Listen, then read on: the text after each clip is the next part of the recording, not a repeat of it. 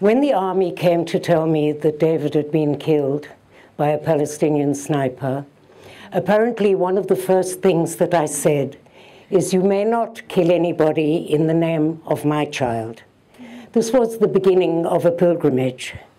It took many years, and many things happened to me, and many tests to see if I'm honest.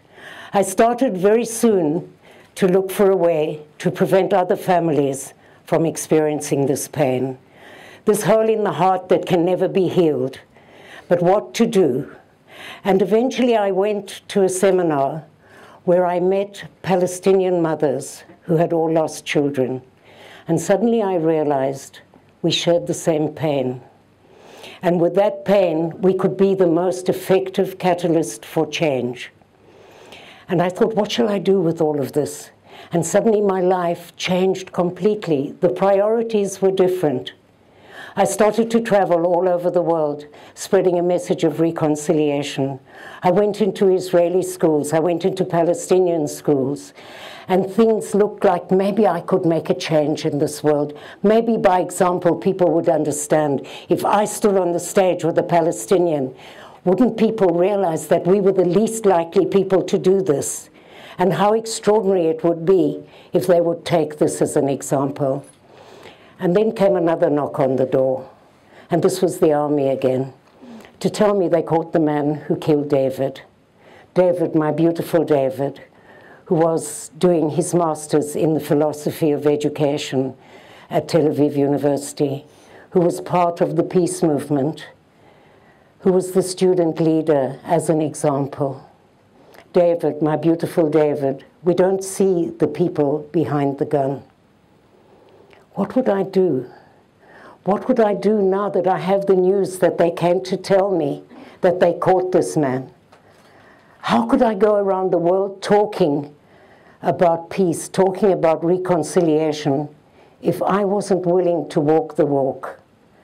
And so after many sleepless nights, and believe me, nothing is easy in this journey, after many sleepless nights, I decided to write a letter to the family of the sniper. And 2 Palestinians from our group took this letter to the family. And again, this bulldozer, Robi Damelin, thought immediately I would get an answer. And then nothing happened. And I waited and I waited. And some 2.5 years later, I got a letter through Ma'an, which is the Palestinian news service. And the Palestinians in the group didn't want me to see the letter. And I said, please send it. I must know what this man said. And it was not exactly a letter from Martin Luther King. But then I recognized I am no longer a victim. It doesn't matter what this man does. My life will not be contingent on what he decides to do. And suddenly I recognized that I'm free. And so I can go on and I can work. And I went to South Africa to look at what happened in the Truth and Reconciliation Commission. How did people manage? How was it that perpetrators were released from the prison of their inhumanity? How was it that victims decided not to take revenge, to give up their just right to revenge? And then I came back to Israel. And, you know, I have a big mouth, so I walked around telling everybody, yes, I want to meet the sniper, but everything's in the way. You know, he's in prison. How will I get into prison?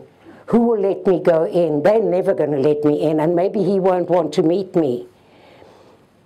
And maybe I have to find a mediator.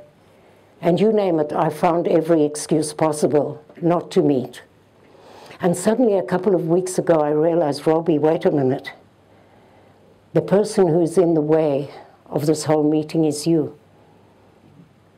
Because maybe you're frightened. It's okay to admit that you're frightened. This whole thing is filled with a path of judgment, of seeing who you are. Am I honest? Do I mean it? Can I talk about reconciliation? Can I talk about love? Can I? Am I really, really that person that I perform with? And so I decided, okay, I'm going to try out the authorities. And I went off to the Ministry of Justice, and guess what? They want to help me.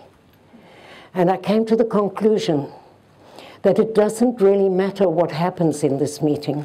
What matters is that I am in integrity with the message that I bring. Thank you.